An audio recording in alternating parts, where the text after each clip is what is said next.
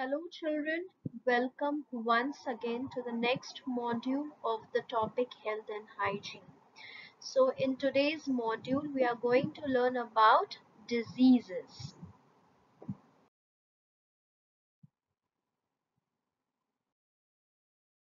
So children, what is the meaning of diseases?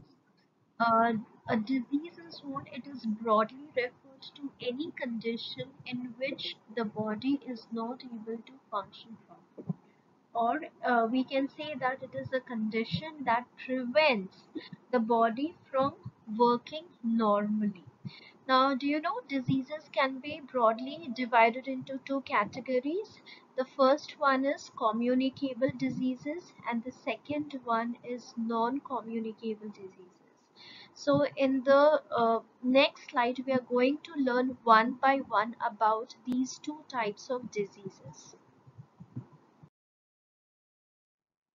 So children, let's study the modes of transmission, that how a communicable disease gets transferred from an infected person to a healthy person. There are certain agents or ways by which the transmission takes place. The first one is through direct contact. So if any healthy person comes in contact with an infected person, uh, regarding its blood or saliva, the healthy person can get infected. Now the second one is through vectors are nothing but these are the agents or the carriers which carries the germs from the infected person to the healthy person, and these vectors are mostly an animal or an insect. And how does it gets transferred? Through, usually through their bites. And examples of few diseases which are being spread through vectors are malaria, okay, dengue, as well as plague. The third way by which the diseases spread is through contaminated food and water. So if the food and water gets contaminated with germs, and if people consume such food and water, they get sick by eating them. So, and the diseases caused by consuming contaminated food and water are um, diarrhea, okay, typhoid, jaundice, cholera, and various digestive disorders. Now the fourth one is airborne. Now there are certain germs which are spread through air. For example, when someone coughs or sneezes, as you can see in this image, there are several water droplets comes out when a infected person coughs or sneezes, which we cannot see through our naked eye. So when that water droplets enters in somehow into the healthy person's body, then what happens? The person gets infected by those germs. And the fifth one is through indirect contact. Now there are various pathogens which are present on the surfaces when that surface once came in contact with the infected person, and those pathogens, if anyhow enters into the healthy person, naturally the person will get infected. So these are certain ways by which the germs get transmitted from a infected person to a healthy person. So the first type of disease is what? The communicable disease. So what are communicable disease? Communicable disease are, spread from one person to the other. Now, such type of diseases are said to be catching. Catching means what? Infectious or contagious. And these diseases are caused by germs, which can also be called as pathogens. Now, examples of pathogens include the viruses, bacteria, protozoa, and fungi. And these are also called as microorganisms because they are so minute that they cannot be seen through our naked eye. For children, let's know few examples of communicable diseases. Now, due to bacteria, the diseases caused are cholera, pneumonia, tuberculosis, typhoid, plague, and meningitis. Then, due to virus, The diseases caused are common cold, flu, polio, chicken pox, measles, and AIDS, as well as by protozoa. The disease caused is malaria as well as dysentery. Then the next upcoming slides, I'll be sharing few symptoms of few diseases which are quite common in human beings. So the first one is cholera. It's a bacterial disease now, which is caused due to consumption of contaminated food and water. And what is the symptom of cholera? There is a watery motion, okay, along with vomiting. Now the next one is typhoid. Now typhoid is what? It is an infectious bacterial fever which is also caused due to the consumption of contaminated food and water. And what are the symptoms of typhoid? There will be a stomach ache accompanied by what? Fever, high fever will be there. Then loose motion as well as weakness. After typhoid, the next bacterial disease is tuberculosis. Tuberculosis is caused due to contaminated air. And do you know, children, in tuberculosis, the bacteria mainly affects the lungs. Okay. And what are the symptoms of tuberculosis? There will be continuous mild fever, then dry cough for a long time, then loss of appetite. That is, the patient or the person is not willing to eat. Okay. Then pain in the chest while breathing. These are few symptoms found in the disease called as tuberculosis. Now, the next common disease found in the human beings is what? The common cold. Now, common cold is what? It's a viral infection of nose and throat. Now, what are the symptoms of common cold? In common cold, naturally there will be cough, sore throat. Sore throat means what? Pain or irritation of the throat. Then runny nose as well as nasal congestion. That is the blockage of the nasal passages. Now, the next disease caused by virus is flu. Now, it is an infectious disease caused by an influenza virus. So, flu is also called as influenza. Now, what are the symptoms of flu? There will be high fever, runny nose, sore throat, muscle and joint pain, headache, coughing, as well as tiredness. So in the present slide, children, you can see the image of a child suffering from chicken pox. Now, chicken pox is a common disease caused by virus. Now, and it usually occurs during childhood, normally between the age of 5 to 9 years, okay? But you can get it at any time in your life. What are the symptoms of chicken pox? First of all, there are fever, body ache, as well as loss of appetite. Loss of appetite means the person suffering from chicken pox is what will not be willing to eat anything. So it's, eating capacity decreases. And what will happen after infection? Within 1 or 2 days, rashes appear. Can you see these rashes? Yeah. So it begins as red spot, which then forms, blisters. Blisters are what? These are small bubbles, okay, on the skin which are filled with a watery liquid, and it spreads to the rest of the body. Now the next disease is malaria. Now malaria is caused by protozoa. Now what are protozoa? Protozoa are what? They are tiny one-celled animals consisting of only one cell that live in moist environments like ponds, okay, or in moist soil.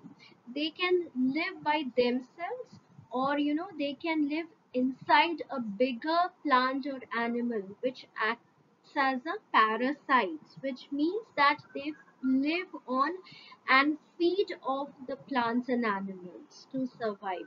So here malaria is caused due to the It's written that it's the bite of infected female Anopheles mosquito. Here, the infected female Anopheles mosquito is only the carrier. It's the only the agent, and actually, it carries that protozoa inside its blood.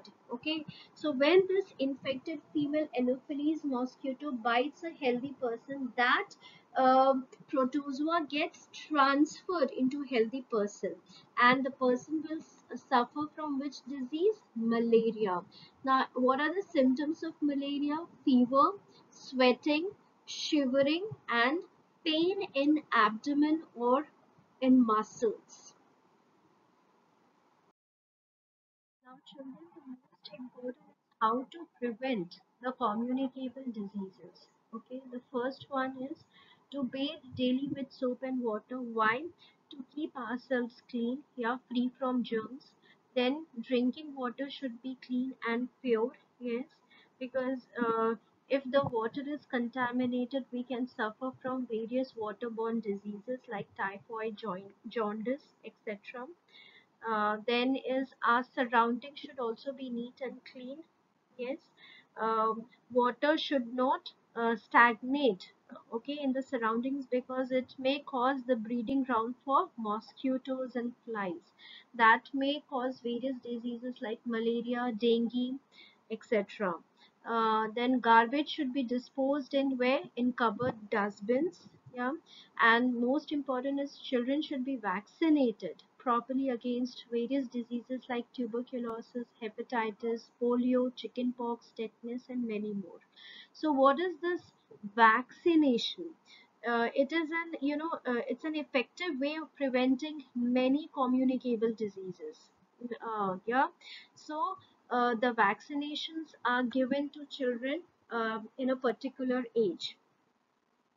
Now, vaccines are, it's made up of small quantities of dead or very weak germs itself, yeah, of a particular disease. And the vaccines are given how? Either orally or they are injected into the body. So, what happens when the vaccines enter the body? The body produces a substance called as antibody, yeah, uh, which is capable of fighting these weak germs of that disease. So these antibodies are like soldiers. So and this creates what? The immunity against a particular disease. So some common vaccines that are given to all children are like polio vaccine to prevent polio. Then is DPT vaccine to prevent diphtheria, pertussis, and tetanus, and MMR vaccine to prevent measles, mumps, and rubella. This will you'll be learning in detail in your higher class.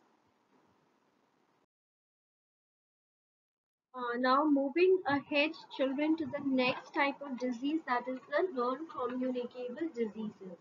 Now, as you can see in this picture, the roots represents, the causes of non-communicable diseases, and the branches, okay, as well as the main trunk representing the examples of few non-communicable diseases. As you can see here, non-communicable diseases can be caused due to physical inactivity, due to smoking, unhealthy diets, yeah. And what are the diseases caused by these factors? Now, chronic lung diseases can happen, cancer, diabetes, heart diseases, okay, and there are other non-communicable diseases. So, what is the definition of non-communicable diseases? Non-communicable diseases are diseases that are caused due to lack of nutrients in the diet, or maybe due to disorder of any body organs which are not functioning properly. And these diseases do not pass or transmit directly or indirectly from an infected person to a healthy person by any means of agents or agency. So thus, in case of non-communicable diseases, there are no involvement of germs. So it is only caused due to lack of any nutrients attack or maybe any disorder of the body organ. A few examples of non-communicable diseases are cancer, diabetes, heart disease, blood pressure, etc.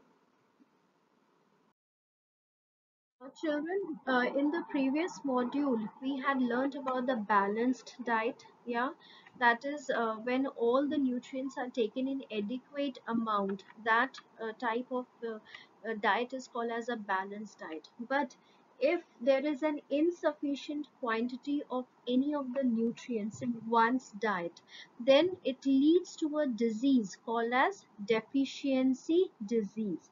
So let's see what is it. People who eat less than what their body needs become weak and are said to be malnourished. Malnourished means what? When they don't get the right amount of nutrition.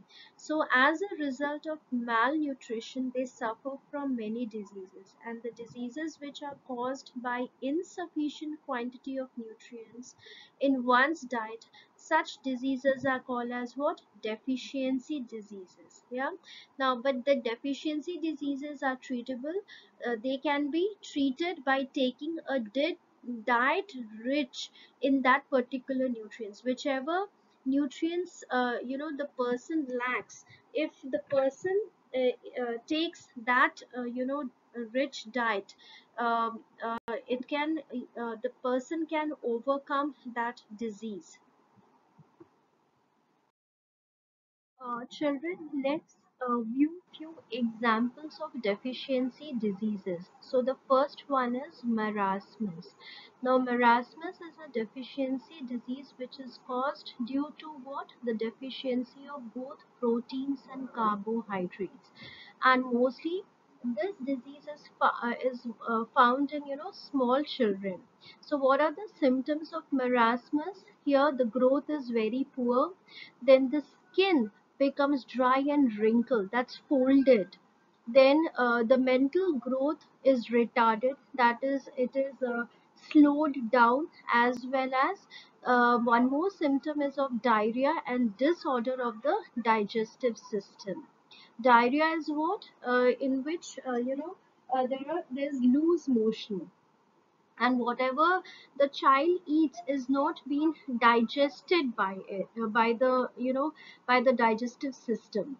Now, how what are the ways to prevent marasmus? So by eating protein and as well as carbohydrates rich food, this deficiency disease can be overcome. So what can be eaten? Wheat, soya bean, eggs, sugar, potatoes, gram, fish, meats, and nuts. Now the second deficiency disease is goiter. Yeah.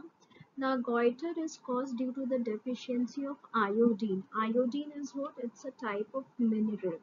Now iodine is essential for the production of thyroid hormones, okay, which are produced by thyroid gland. Now thyroid hormones are what? These are chemicals which are produced by the glands present in our body. So thyroid hormone is produced by which gland? Thyroid gland, and it is found primarily, means this iodine is found in seawater as well as in the soil of in the coastal areas. Now, what are the symptoms of goiter? If a person is suffering from goiter, what will be the symptoms? As you can see here in this picture, yeah, can you see the swelling in the neck region? So there's a swelling at the base of the neck. Why? Because of the enlargement of the thyroid gland. In our neck region, there is a gland present called as the thyroid gland, so that enlarges in size. So there is a swelling in the neck region. Then coughing, then hoarseness. Hoarseness means what? That is change in the voice quality that affects the ability to speak, as well as due to the swelling there will be difficulty in swallowing as well as in breathing also. Now, how to prevent goiter? The most easiest way to prevent goiter is to have iodized salt. What is an iodized salt? That is the salt after refining. Yeah, that is when the impurities have been removed from the salt. Small amounts of iodine mineral has been added to it. So that is called as iodized salt, which is very essential for the normal functioning of the thyroid gland. Then apart from that, there are few food items which are rich in iodine. As here we have already learned about salt, the iodized salt, then boiled eggs, bananas, yogurt, dairy products, dried prunes, cranberries, baked potatoes, lobsters, cheese, tuna fish, as well as seaweed. Okay, it's a weed that is found in the sea, which are edible. Children, the next deficiency disease is anemia. Yeah, so anemia is caused due to the deficiency of iron or the lack of iron in one's diet. So what are the symptoms of anemia? First one is pale skin. That is, pale skin means what? There's an unusual lightness of the skin color when compared with the normal skin color, as well as the nails also becomes flat and pale in color. Then below the eyes there are dark patches, then tiredness, yeah, then frequent headaches and breathlessness, that is difficulty in breathing. Children, in the present slide, you can see the difference between these two images. Here, these circular thing, disc-like structure, these are the red blood cells. So, a person who is suffering from anemia, there the number of red blood cells decreases and the person is said to be anemic. And this is what a normal person, where the number of red blood cells are more. So, what happens? The mineral iron is required for the synthesis of hemoglobin. Hemoglobin is a it's a red colored pigment present in the red blood cells, yeah, which is which provides red color to the blood. Okay, and it also provides energy. So as a result, what happens when the number of red blood cells decreases, the person becomes weak, and also as a result, what will happen? Tiredness will be there. Okay, now how can we prevent anemia? Anemia can be prevented by eating a healthy diet that is rich in iron. For example, leafy vegetables like spinach, jaggery, cereals, meat, liver, fish, as you can see here in the picture, even bananas, apple, tomatoes. And if a person is highly anemic, then the doctors prescribe iron tablets to them. And the last deficiency disease is what? Is kwashiorkor. Now, kwashiorkor is a deficiency disease which is caused due to the deficiency or lack of protein in one's diet. So, what are the symptoms of kwashiorkor? There is a loss of appetite, then swelling of legs and stomach, enlargement of the liver, and stunted growth, that is, the growth stops. So how can we overcome this disease? By having skimmed milk, that is mostly the food items, okay, which are rich in protein. So skimmed milk, so what is a skimmed milk? That is when all the milk fat is being removed from the milk. Such type of milk is called as the skimmed milk. Porridge, all types of pulses, eggs, meat, and a lot of vegetables. So here we come to the end of this lesson. Yeah. So do keep on revising your topics now, as you know that the topic disease is quite lengthy. Yeah, and it's a new topic for all of you. So go through it twice and thrice. Yes, and in the next part, yeah, means after this we'll be writing the question answers related to this lesson. Till then, goodbye, have a great day, thank you.